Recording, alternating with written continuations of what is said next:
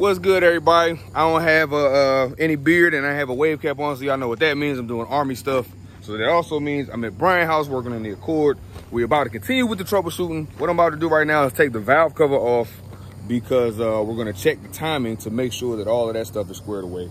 The whole P0341 thing that I've been fighting with, what we keep coming across is potentially stretch timing chain and maybe the BTC gear itself. Not 100% sure. We're about to check at least the timing chain right now and check and make sure that it's in time and see if there's any visible, stretching or wear and tear on the chain. If not, and we make it back around to the whole timing chain being the only possible issue, then I'm just going to get an OEM timing chain from Honda and put it on and go from there. I did use I reused my D&J chain, which is like a eBay rebuild brand or whatever. They have good reviews. They're not bad, so I'm not like knocking D&J or anything, but at the end of the day, it's kind of hard to beat OEM quality. So yeah, that's what we're going with. Oh, and I got something came in the mail, so I got a little surprise for y'all too. It's actually pretty, it'll be a very nice finishing touch. It's nothing special, nothing spectacular, but it will just help clean up the bay a little bit and help make it look a little bit better. So it'll help with the, what's it called? The feng shui. Y'all seen Bad Boys too. Y'all know what I'm talking about. So yeah, let me get to it. Like I said, I'm getting ready to take this valve cover off and hopefully I will be able to see what needs to be rectified, because I'm so tired of chasing my tail, y'all. Y'all just don't understand. I am ready to just drive this thing and enjoy it, but I can't do that. Well, I can technically drive it. Y'all saw me drive it with the alignment situation, but I am really terrified of driving this thing and something going catastrophic and me blowing it up again, because I do not want to do that. I don't think y'all understand how bad I don't want to do that. So I'm just going to take off the valve cover, see what's going on from there. We're going to test the wires at the cam shaft position, sensor plug, so on and so forth, and pray for the best. So y'all cross your fingers for your boy and send a couple prayers up. Lord, be with me. So as y'all can see, I'm sitting in the car, but it's not in a good way. The big homie Jeff is doing magical things on the computer, but it's only getting us so far because we don't know what the hell is going on, and it is ever-growing nuisance. And like I said, I'm really ready to just sell this thing. And not really, I'm not to that point yet, but I'm definitely getting close. It's a pain in the buttocks, to say the least. We took the valve cover off. We did check timing. It was perfectly fine mechanically, so it's like good in time. Jeff checked the connections and like traced via a diagram, traced the wires from the sensors all the way to the ECU.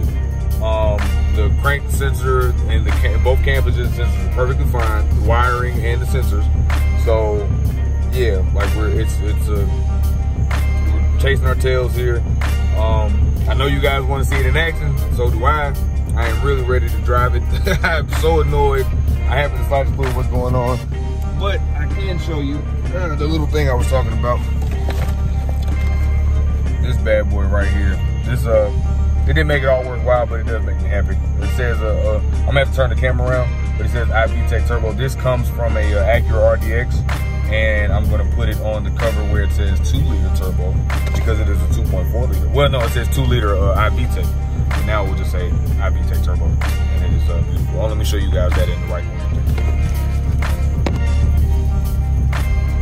Ooh, that thing pretty.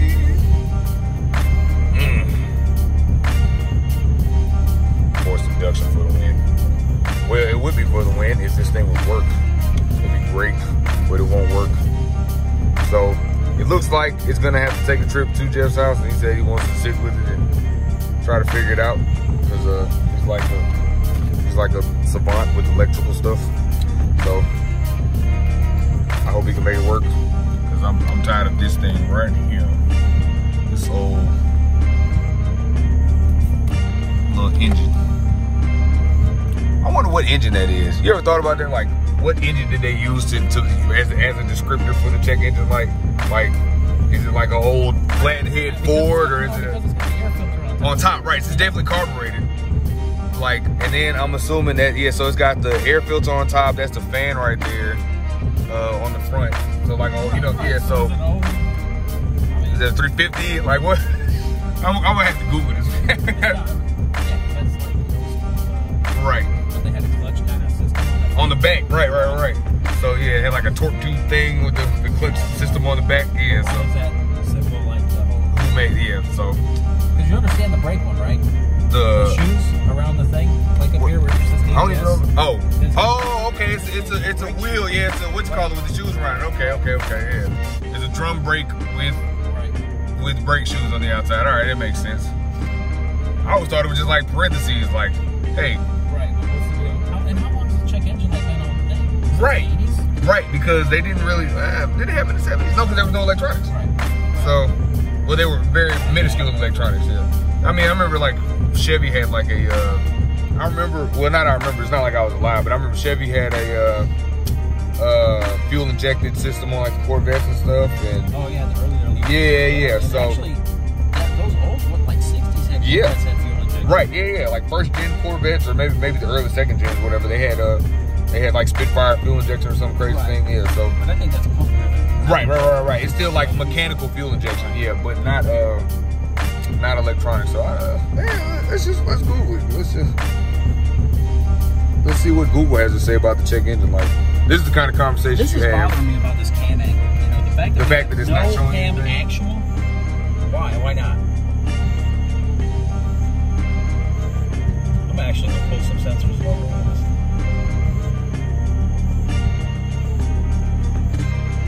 Why can't I go access error code right now? What am I doing wrong?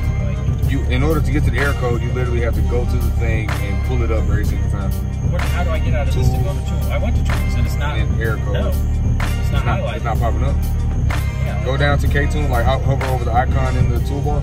There? Down at the bottom. No, like down at the bottom. And see if there's another window open. No, like down at the, like see if there's another. Is there another window open? No. That's fine.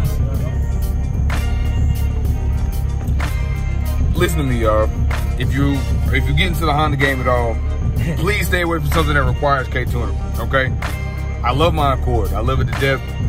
If I could use K-Pro and keep all of my functionality and it not cost me $1 million to get somebody to make a special conversion harness, I most definitely would do that.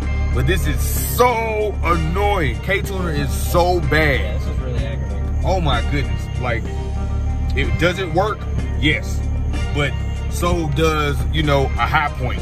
Like, is it a gun? Will it shoot? Yeah, absolutely. Is it probably going to jam on you after 15 bullets have been fired through it and you didn't clean it? More than likely. You know what I'm saying? So it's like, yes, it works. No, it doesn't work as efficiently as pretty much any other tuning system. I started logging. Don't do it. I'm cutting the AC back on. Yeah. Oh yeah, it feels so much better. See, that's why I have K-Tuner. My AC works, and I believe it will not work with K-Pro. I know for a fact none of my gauges work. We did manage to get the car to run off of K-Pro one time. For those who don't know, so say if somebody wants to get one of these and build an absolute race car and you don't care about AC and all that kind of stuff, and you want to like run your gauges, like you can use K-Pro. I'm thinking about running K-Pro and putting downloading the app onto the radio, the K-Pro app, and if I get the most current version that has Bluetooth, so I will be able to actually display all of my information on my radio.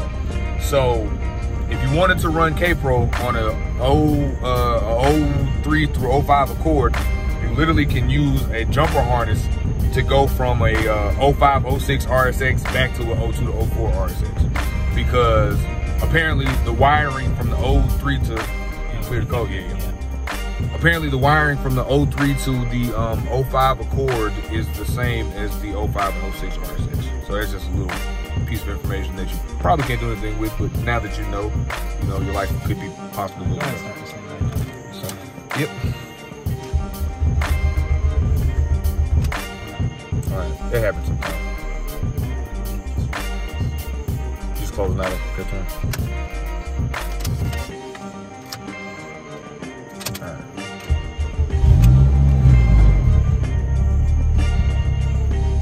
All right, guys. Yeah, I'm getting off here for a little while. I'm frustrated. I'm just rambling.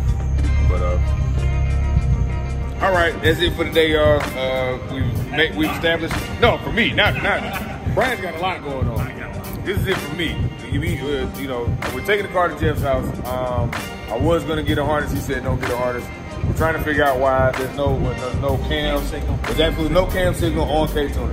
We've established that that K-Tuner is insert your most vulgar, explicit deleted here. I absolutely can't stand it. Huh? Oh, I didn't think about that. We can plug K-Pro in. We can try that really quick. So, all right, it might not be over yet, guys. I might have to, I might got to retract my previous statement. That thing's wired right. Oh, I have literally just a converter on it. I literally have to jump on it. It ain't wired wrong. I mean, I don't know. There's no different wiring. Like, literally, it's a stock wiring harness that you plug in. It's an automatic harness, but it's just plug it in. It'll take a little bit of time because we got to do everything. You got to put stuff onto K-Pro. Right. But just to get it fire up. Or you got to put the parameter change, like the injectors and stuff like that. Dead time. All right, so we might be done for the day, guys. I don't know yet. There's so much ambiguity. In the event that I am done, the car's going to Jeff's house possibly. Don't be good, be great. In the event that I'm not done, still don't be good, be great, but you might see me again, so we'll make that determination. Like an elevator headed to the pen. Feeling Superman, call me Joppa Kent. Got me bent. If you thinking you can overthrow my squad, oh my God, no face shaking when you